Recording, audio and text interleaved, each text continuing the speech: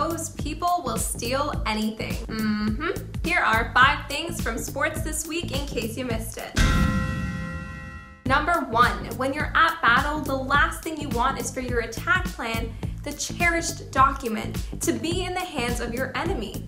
Well, the Toronto Blue Jays had some pretty bad luck this week. The game plan against opposing hitters might be leaked. In a blowout loss that had the Jays drop the series to the Tampa Bay Rays, Kevin Kiermaier picked up a scouting card that fell off the wrist of catcher Alejandro Kirk during a play at the plate.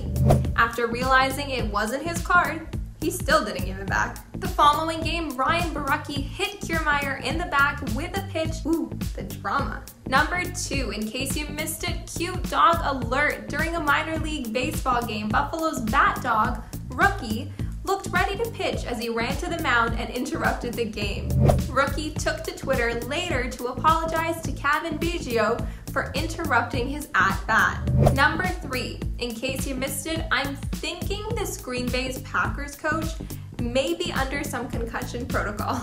After a stop on a 4th down against the Lions, these two were hyped. Hey, sometimes happiness equals pain.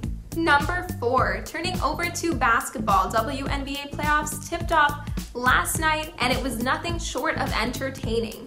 Now, if you had bet on the underdog New York Liberty last night, it almost seemed like a nice payout was coming your way. But Phoenix's Brianna Turner finished the deal with a free throw that had the Mercury take this one by a single point. And if any of you Liberty lovers had them winning it all to your bank account, I sincerely apologize. But they were ranked last to win it at plus 15,000, so don't say I didn't tell you. And lastly, for number 5, in case you missed it, in the Ben Simmons Where Will He Go saga, Stephen A. Smith had some GM advice for the Brooklyn Nets. He said the Nets should have considered trading Kyrie Irving for Simmons if they want to win a championship three-peat.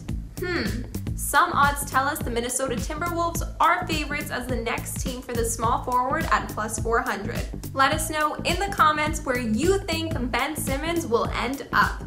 That's it from me. I'm Tasala, and thanks for tuning in to the Parlays in case you missed it.